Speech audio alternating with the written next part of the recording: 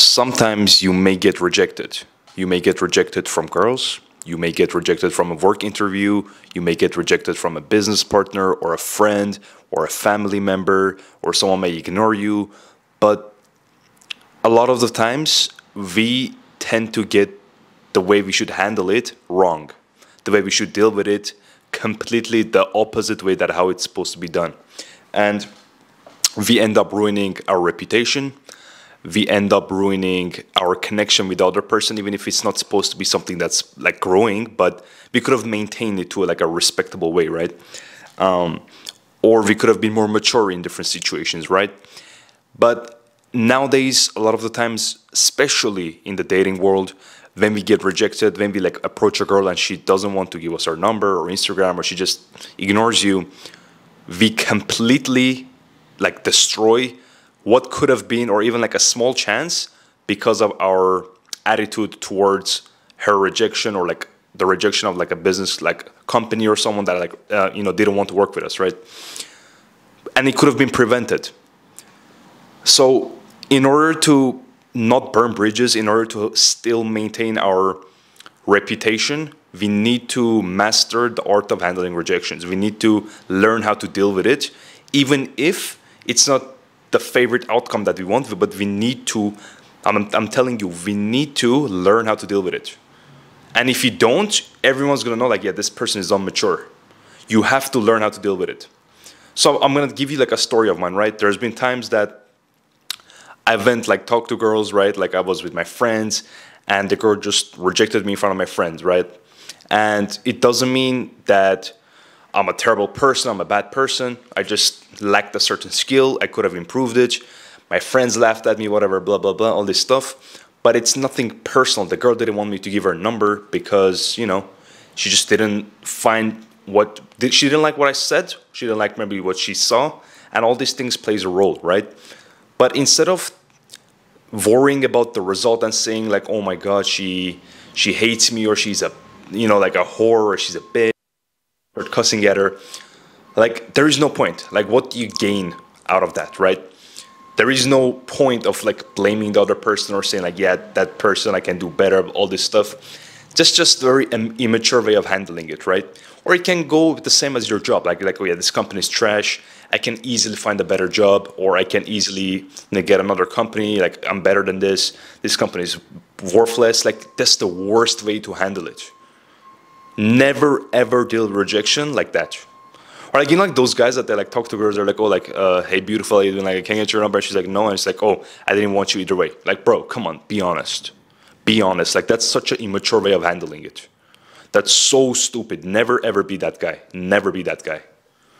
So you may ask, okay, I know I should be more mature and I know I should be more smart with how I deal with rejections, but what's the best way? So from my experience, whenever I've been rejected, the best way is to, acknowledge it and don't be disrespectful. Just say, okay, and move on. There is no point to chase the person constantly. There is no need to even try to impress the other person more.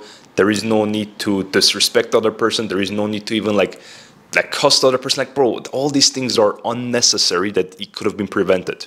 You being emotional and getting like super angry over this rejection is going to absolutely make the situation even worse, okay?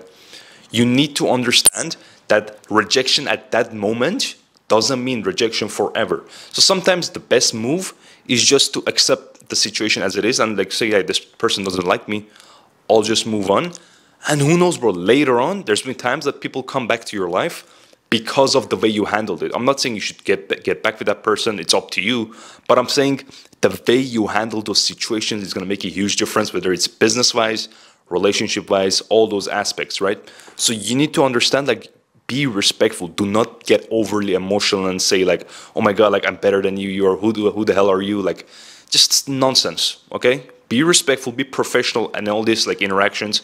Because there's been times like a girl's like, oh, like I don't want to come out with you, or like I just said something stupid, or like I'm like, wait, oh my God, that's such a childish thing to say, right? Like it's like I hung up a call or something, you know what I mean? Like those small things, it just shows how unprofessional you are, right?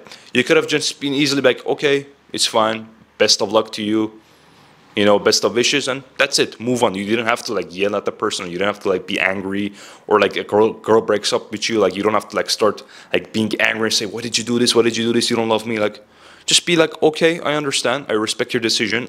I know this decision is going to benefit you the most from your perspective. So that's all I want. I want you to be happy." Simple as that. If someone wants to like, you know, not be with you, someone rejects you, a company rejects you, it's like, you know what? If you think that's the best decision for you, best of wishes for you, you know, I'm fine. We'll move on. Respectfully, you don't need to be emotional, you don't have to be angry. Just be upfront and say, okay, thank you. And that's it. Leave the interaction on a positive note. Because whenever you leave the interaction and end the conversation on a negative note, it just leaves like a bad image, a bad reputation for you, right?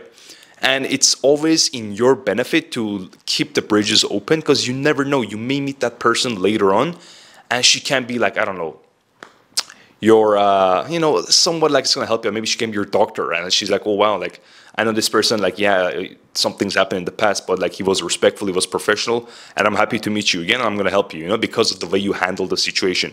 Or like some like, you know, car sales guy knows you, like, you guys didn't like, you know, agree on a business term, and then like, you know, it didn't really go through, but then you weren't emotional. You're like, it's okay, we can move on, and then later on you meet that person, it's like, wow, it's okay, like I mess with you, I respect you, you know, like I'll help you out, right? All because the way you handle that rejection, all those things, all those small things makes a huge difference. So the way you deal with those things, you deal with the situations makes a huge difference.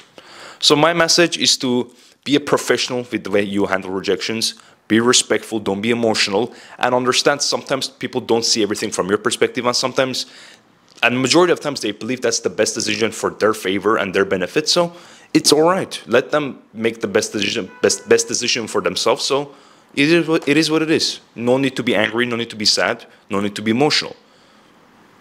Be a professional, okay? So that's my message for this video. This is how you handle rejections, and I hope you enjoyed it. And make sure to join our Discord community. It's a self-development Discord. We talk about fitness, nutrition, diet, how to be the best version of yourself. And we're going to do live calls very, very soon this week. So stay tuned, and I'll see you in the group chat. Bye-bye.